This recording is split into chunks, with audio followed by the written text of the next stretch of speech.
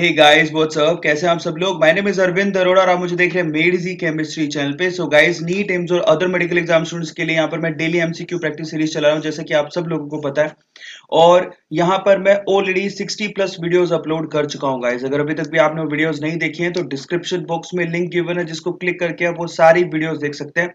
और ये वीडियोस मैं तब तक अपलोड करते रहूंगा जब तक आप लोगों का नीट का और एम्स का एग्जाम नहीं हो जाता। So this is so much important. Daily के 2 अपलोड्स हैं, तो उसको देखने के लिए आपको क्या करना है, फर्स्ट ऑफ ऑल तो सब्सक्राइब कर लेना है चैनल को और बेल आइकन के बटन को दबाना है, ताकि आप लोगों को नोटिफिकेशन सबसे पहले मिल सके और आप उसको तुरंत सोल्व कर सको guys. This is so much important. तो आपको केमिस्ट्री का टेंशन लेना नहीं है, मेरी जी आपके लिए केमिस्ट्री को आसान बना देगा। सो इस बार जो मैंने चैप्टर चूज किया है वो है GOC. This is so much important. General organic chemistry, काफी ज्यादा क्वेश्चंस उसमें से पूछे जाते हैं। सो गाइस, फटाफट से शुरू करते हैं। सबसे पहले इसका वेटेज चेक कर लेते हैं। वेटेज होगा 4 से 5 क्वेश्चन आपसे पूछे जाते हैं, और मैंने जितने भी यहाँ पर क्वेश्चन लिए वो previous year AIPMT, AIIMS, CPMT, state level exam से इंस्पायर्ड है, तो काफी इंपॉर्टेंट क्वेश्चन है। तो फटाफट से जान लेते हैं आपको वीडियो का फायदा कैसे मिलेगा। आपको वीडियो देखने का तरीका है, फर्स्ट ऑफ ऑल आप क्या करोगे, वीडियो को पॉज करोगे और अपना आंसर लॉक करोगे। उसके बाद आपको क्या करना है, मेरे आंसर से अपने आंसर को चेक करना है, और अगर आप सही होते हो तो अपने आप को +4 मार्क दे देने, और अगर आप गलत होते हो ऑनेस्टली -1 मार्क अपने आप को दे देने। और उसके बाद आपको क्या करना है, इवैल्यूएशन करने के बाद आपको कमेंट सेक्शन में अपने मार्क्स लिखने हैं, ताकि आप लोगों को कुछ ना कुछ वैल्यूएबल सजेशन हम लोग दे सकें। सो चलिए गाइस, फर्स्ट क्वेश्चन ले लेते हैं। पहला सवाल ये रहा आपकी स्क्रीन पर। Now the first question is, और पहले आपको खुद को सोल्व करना है, ठीक है। पहला सवाल देखिए, कहता है Which of the following species most stable। आपसे पूछा गया which of the following species is most stable। यहाँ पर सबसे ज्यादा कार्ब कैटायन वाली स्पीसी कौन सी है जो कि स्टेबल है। तो आपको सिंपल सा आंसर करना है, फटाफट से बताइए। यहाँ पर आपको बता दें, देखो पहला जो आपके पास लिखा है ऑप्शन वो है पैरा। पैरा पोजीशन पर नाइट्रो, ये पी मतलब फोस्फोरस नहीं है, पी मतलब पैरा हो गया, क्योंकि C6H4 लगा हुआ है। जरा ध्यान से उसको देख लो। सो यहाँ पर पैरा पोजीशन पर आपने क्या लगा रखा है, NO2 ग्रुप लगा रखा है, और यहाँ पर बेंजीन रिंग है, और बेंजीन रिंग से बाहर आपके पास CH2 है, और उसके ऊपर क्या लगा हुआ है, प्लस का साइन लगा हुआ है, ठीक है। तो एक कार्बोकेटाइन ये हो गया। दूसरा कार्बोकेटाइन आपके पास सीधी बेंजीन रिंग है और उसके ऊपर CH2 लगा हुआ है। फिर उसके बाद आपके पास बेंजीन रिंग है और पैरा पोजीशन पर क्लोरीन लगा के रखा हुआ है आपने, और CH2 के ऊपर क्या लगा हुआ है, पॉजिटिव चार्ज। फिर से एक पैरा पोजीशन है और C6H4 यानी कि बेंजीन रिंग है, जिसपे OCH3 ग्रुप लगा हुआ और CH2 उसके ऊपर आपको प्लस का चार्ज दिखाई दे रहा है। तो ये स्पीसीज है चारों। तो आपको ये चूज करना है कि इसमें से मोस्ट स्टेबल कौन है। तो आप जरा सोचिए, यहाँ पर अपना आंसर लॉक कीजिए, फिर मैं आपको बताता हूँ। सो एक्चुअल में इसका आंसर बनेगा डी। अगर आपने डी बोला या लगाया है तो आप बिल्कुल सही है, आपके +4 मार्क होते हैं। ऐसा क्यों हो गया, देखिए जरा ध्यान से। सबसे पहले तो बेंजीन रिंग, और बेंजीन रिंग पे पैरा पोजीशन पे आपने एक ऐसा ग्रुप लगा रखा है जो कि क्या दिखाता है, +R इफेक्ट दिखाता है, +I इफेक्ट दिखाता है। यहाँ पर ये बहुत ही अच्छा क्या है, +R ग्रुप है, ठीक है। हाईएस्ट अपन कहेंगे इन सब में जितने भी ग्रुप लगे हुए हैं सबसे। नाइट्रो ग्रुप तो कभी पॉसिबल ही नहीं है। ये क्या करेगा, नाइट्रो ग्रुप तो क्या करता है, इलेक्ट्रॉन्स को अपनी तरफ खींचता है, जबकि ये +R इफेक्ट दिखाता है, रिंग की तरफ इलेक्ट्रॉन को फेंकता है।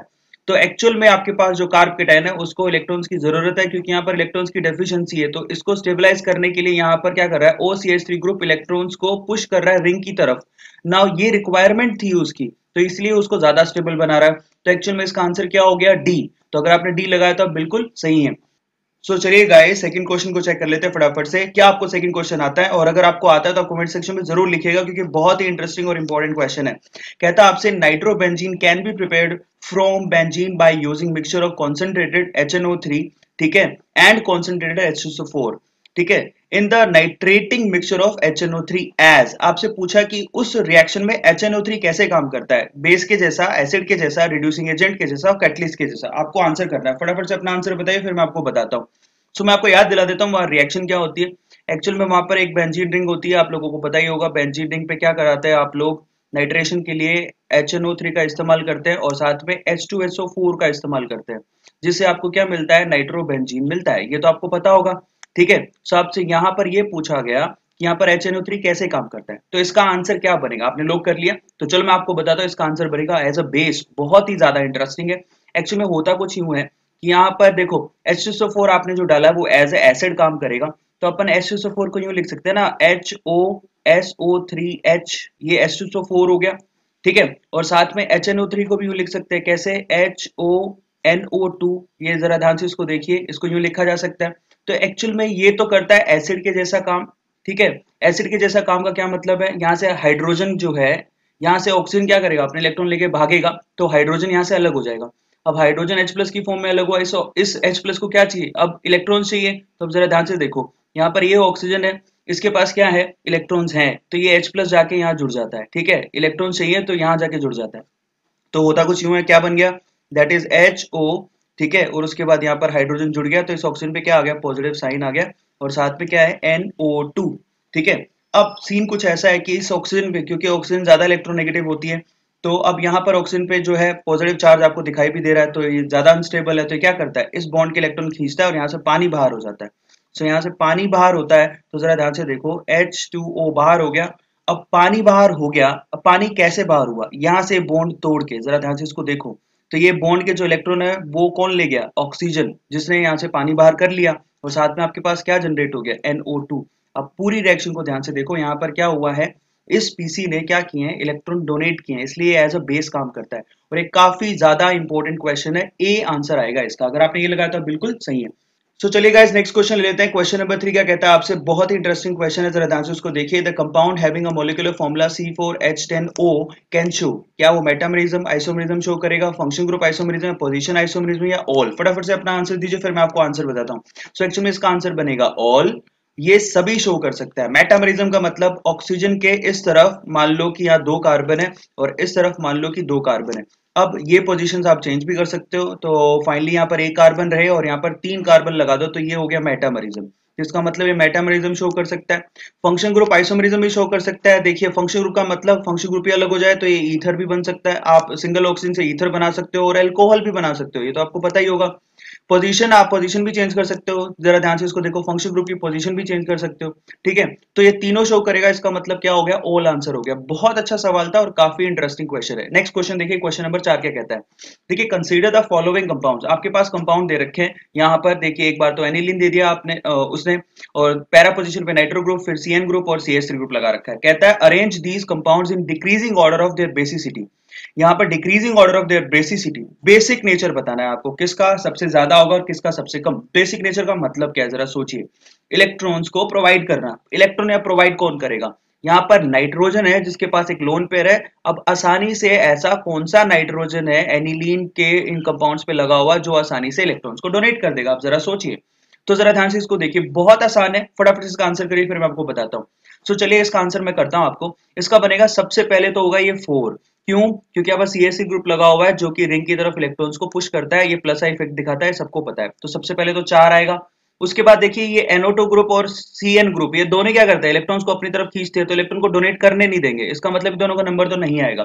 फिर एनिलीन का नंबर आएगा, तो यहाँ पर क्या होगा, 4 के बाद 1 आएगा। सो 4 के बाद 1 आपको दिखाई दे रहा है, ठीक है। फिर उसके बाद कौन है, सबको पता है कि NO2 group most powerful group है जो कि -R इफेक्ट दिखाता है, तो इसका मतलब सबसे लास्ट में 2 का नंबर आएगा, तो इसका आंसर बनेगा C।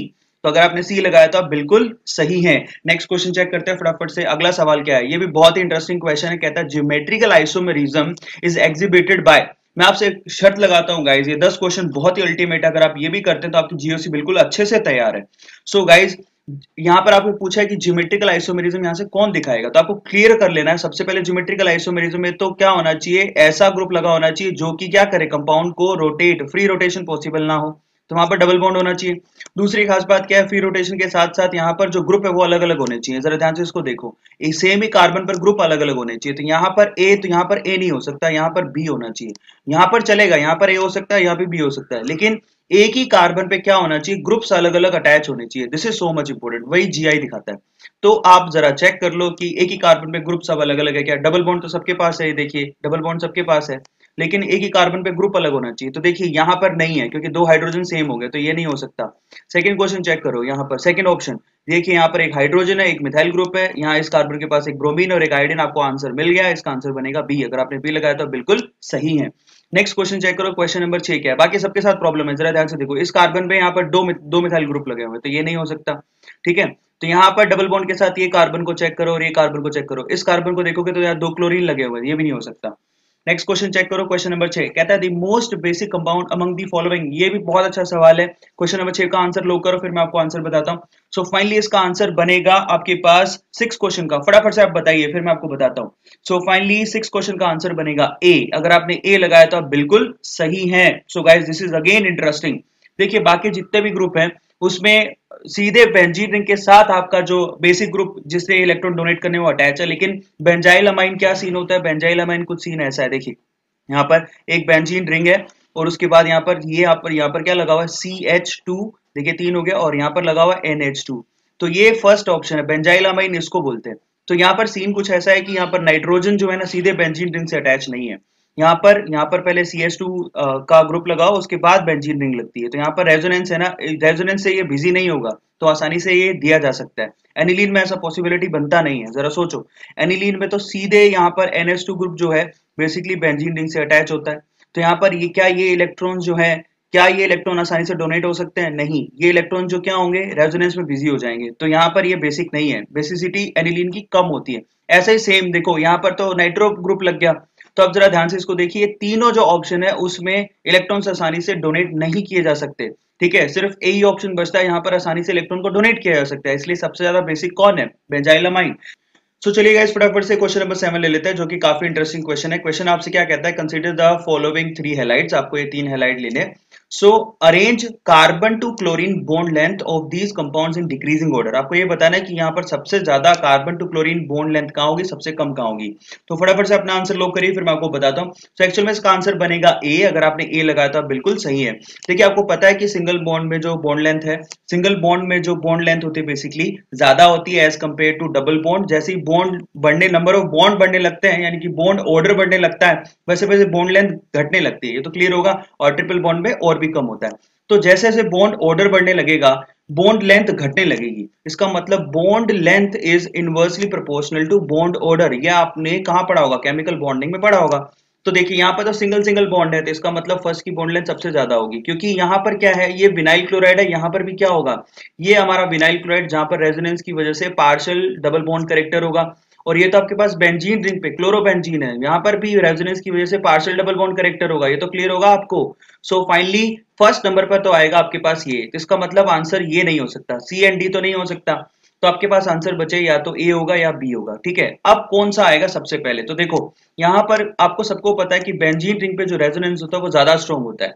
तो इसका मतलब जो बॉन्ड ऑर्डर होगा बेसिकली थर्ड में ज्यादा होगा एज कंपेयर टू सेकंड। तो इसका मतलब बॉन्ड लेंथ कहाँ कम होगी? थर्ड में। इसका आंसर क्या बनेगा? ए। नेक्स्ट क्वेश्चन चेक करो, जो कि काफी इंटरेस्टिंग क्वेश्चन है। कहता है among the following compound the strongest acid. यहाँ पर आपको ये बताना है कि यहाँ पर स्ट्रॉन्गेस्ट एसिड कौन है। तो देखिए यहाँ पर स्ट्रॉन्गेस्ट एसिड का मतलब है जो आसानी से हाइड्रोजन डोनेट कर दे, H+ आयन को डोनेट कर दे। तो ज्यादातर बच्चे यहाँ पर आंसर ए लगा के आते हैं, जबकि आंसर ए नहीं है इसका। इसका आंसर बनेगा डी। ठीक है, अब वो कैसे हो गया जरा चेक करो। ए क्यों होता? क्योंकि यहाँ पर क्या है, आपको अगर कार्बन का हाइब्रिडाइजेशन पूछा जाए तो sp है, और जितना ज्यादा परसेंटेज एस करेक्टर होता है बेसिकली वो उतना ज्यादा एसिडिक होता है। इसका मतलब ये अभी क्या कर सकता है, ये आसानी से हाइड्रोजन को छोड़ सकता है। तो इसका मतलब यहाँ टक्कर बनती है या तो ए या फिर डी। तो या ए और डी में आंसर होता है। ठीक है, ये तो हमारे पास मिथेनॉल है, तो ये तो अल्कोहल है, ये एसिड कैसे हो गया? लेकिन ये आपको बताता हूँ, ये वीक एसिड है लेकिन उससे ज्यादा स्ट्रॉन्ग है। आपको मैं दोनों की पीके वैल्यू बता देता हूँ। देखिए जो आपके पास इथाइन है उसकी पीके वैल्यू होती है 25 के करीब। ये पीके वैल्यू बता रहा हूँ। सो पीके value is inversely proportional to के ए। ये आपको ध्यान रखना है, पीके वैल्यू जितनी ज्यादा होती है के की वैल्यू उतनी कम होती है। तो और मिथेनॉल की जो आपके पास पीके वैल्यू आती है वो 17 के करीब आती है। आप गूगल पे जाके चेक कर सकते हैं, दोनों वीक एसिड, लेकिन इन दोनों में स्ट्रॉन्ग कौन है? इन दोनों में स्ट्रॉन्ग है डी, मिथेनॉल। मिथेनॉल आसानी से क्या करेगा, इलेक्ट्रॉन्स को डोनेट का, हाइड्रोजन को H+ को डोनेट कर देगा। सो चलिए गाइस नेक्स्ट क्वेश्चन लेते हैं। कहता है which of the following alkenes will show maximum number of hyper conjugation form. आपसे पूछा, तो देखिए मैं क्लियर कर देता हूं आपको। हाइपर कॉन्जुगेशन जो फॉर्म होती है HC फॉर्म्स, वो उतनी ज्यादा होती है जितने ज्यादा अल्फा हाइड्रोजन होते हैं। अल्फा हाइड्रोजन चेक करना है आपको, तो ये डायरेक्टली प्रोपोर्शनल होती है अल्फा हाइड्रोजन के। तो जरा चेक करो, अल्फा हाइड्रोजन जितने ज्यादा हाइपर कॉन्जुगेशन फॉर्म उतनी ही ज्यादा, क्योंकि इसको नो बॉन्ड रेजोनेंस कहते हैं और यहाँ पर अल्फा हाइड्रोजन ही अपने इलेक्ट्रॉन डोनेट करता है। तो जरा चेक करो, ऑप्शन ए में अल्फा हाइड्रोजन कितने हैं? यहाँ पर अल्फा हाइड्रोजन 0 है। जिसको अल्फा हाइड्रोजन निकालने नहीं आती है उसके लिए मैंने वीडियो बना रखी है अल्फा हाइड्रोजन की, जाके आप चैनल पे चेक कर सकते हो। उसके लिए करना कुछ नहीं होता, जो ये डबल बॉन्ड वाले कार्बन है उनको आप क्या कर लो, बंद कर लो एक बॉक्स के अंदर, और फिर अल्फा कार्बन ढूंढो। तो फर्स्ट में तो अल्फा कार्बन है ही नहीं, तो अल्फा हाइड्रोजन क्या होंगे? 0। तो अल्फा हाइड्रोजन यहाँ 0 है। सेकंड वाले में चेक करो, सेकंड वाले में भी इसको बंद कर लो, बंद कर लिया आपने। उसके बाद अल्फा कार्बन देखिए सिर्फ एक ही है, तो फिर अल्फा हाइड्रोजन कितने हुए, तो अल्फा हाइड्रोजन हो गए 3। सेकंड वाले को बंद करो, सेकंड वाले को भी मैंने बंद कर दिया, बंद कर दिया। उसके बाद अल्फा कार्बन ढूंढिए, सिर्फ एक ही है, तो अल्फा हाइड्रोजन कितने हैं यहाँ पर 2, क्योंकि आपको उसके साथ 2 ही दिखाई दे रहे हैं। तो बी के अंदर अभी 3 थे, तो अभी तक तो बी हाईएस्ट है। उसके बाद यहाँ पर चेक करो थर्ड वाले के अंदर, यहाँ पर इसको बॉक्स में बंद करो। अल्फा कार्बन कितने हैं ये वाले, उसके अंदर अल्फा हाइड्रोजन कितने हैं 1, तो यहाँ पर अल्फा हाइड्रोजन कितने हैं 1। ये काफी इंटरेस्टिंग क्वेश्चन है और एक्चुअल में इसका आंसर बनेगा बी। अगर आपने बी लगाया तो आप बिल्कुल सही है। जितना अल्फा हाइड्रोजन ज्यादा होते हैं, यानी कि 3 नंबर ऑफ ज्यादा दिखाई दे रहे हैं आपको, जहां पर हाइपर कॉन्जुगेशन की फॉर्म उतनी ज्यादा होगी। सो चलिए गाइस लास्ट क्वेश्चन लेते हैं। क्वेश्चन नंबर 10 कहता है consider the following compounds the relative reactivity towards nitronium ion. तो सबसे पहले तो चेक करते हैं नाइट्रोनियम आयन क्या होता है, दैट इज NO2+। अब ये कैसे आया होगा, नाइट्रेशन की वजह से। जो कहां से आता है, HNO3 का जब रिएक्शन होता है किससे, H2SO4 से, जिसमें आपको पता है कि H2SO4 एसिड की तरह काम करता है, तो HNO3 कैसे काम करता है, बेस के जैसा। ये तो क्लियर होगा, जिससे नाइट्रोनियम आयन आया। अब ये नाइट्रोनियम आयन क्या करेगा, उसको नाइट्रोनियम आयन पे प्लस है तो उसको इलेक्ट्रॉन्स की जरूरत है, इलेक्ट्रॉन उसको कहां से मिलेंगे, बेंजीन रिंग से। अब आपको सिर्फ ये चेक करना है कि बेंजीन रिंग पे कौन सा ऐसा ग्रुप लगा हुआ है जो ज्यादा पॉजिटिव आर इफेक्ट दिखाएगा। तो यहाँ पर जरा ध्यान से इसको देखिए, प्लस आर इफेक्ट जो ज्यादा दिखाएगा वो रिंग की तरफ क्या करेगा, इलेक्ट्रॉन की डेंसिटी को बढ़ाएगा, जिससे इसको आसानी हो जाएगी रिंग को जुड़ने के लिए। तो देखिए यहाँ पर जरा चेक करिए, फर्स्ट के अंदर तो कोई ग्रुप ही नहीं है, सेकंड में है और थर्ड में है, जिसमें से ये जो सेकंड वाला ग्रुप है वो प्लस आर इफेक्ट उसका सबसे ज्यादा इफेक्टिव होता है। ये तो क्लियर हो गया। तो OCH3 आपका सबसे पहले आएगा, ठीक है। तो इसका मतलब ये रिंग की तरफ इलेक्ट्रॉन्स को क्या करता है, पुश करता है। जबकि क्लोरीन को देखो, क्लोरीन की आपको पता है इलेक्ट्रोनेगेटिविटी ज्यादा होती है, तो इसका कोई इंटरेस्ट नहीं होता इलेक्ट्रॉन को फेंकने का, लेकिन फिर भी ये प्लस आर इफेक्ट दिखाता है, लेकिन इतना इफेक्टिव नहीं होता है, ठीक है। तो इसका मतलब इसका नंबर सेकंड के बाद नहीं आएगा, इसके बाद ये वाला ग्रुप का नंबर आएगा। यहां पर नाइट्रेशन ज्यादा आसान है एज कंपेयर टू क्लोरोबेंजीन, तो इसका मतलब सेकंड के बाद किसका नंबर आएगा, फर्स्ट का। तो सेकंड के बाद फर्स्ट का नंबर आएगा, तो आंसर आपका क्या बन गया, बी। तो यहाँ पर बी आंसर, अगर आपने बी लगाया तो आप बिल्कुल सही है। सो गाइस ये मेरी तरफ से 10 अल्टीमेट क्वेश्चंस हो गए। अगर आपको अच्छा लगा तो आपको सिर्फ छोटे छोटे 4 काम करने हैं। फर्स्ट ऑफ ऑल सब्सक्राइब कर लेना चैनल को, बेल आइकन के बटन को जरूर दबाना है। सेकंड, आपको शेयर करना है वीडियोस को। आप जितना ज्यादा शेयर करोगे, मेरी आवाज, ये वीडियोस जितनी दूर जाएंगी, हमारी टीम उतने ही अल्टीमेट क्वेश्चंस आप लोगों के लिए लेके आती रहेगी। सो गाइस चलिए अगली वीडियो मिलते हैं। Thank you so much guys, subscribe करना मत भूलिएगा। Thank you so much, thanks a lot.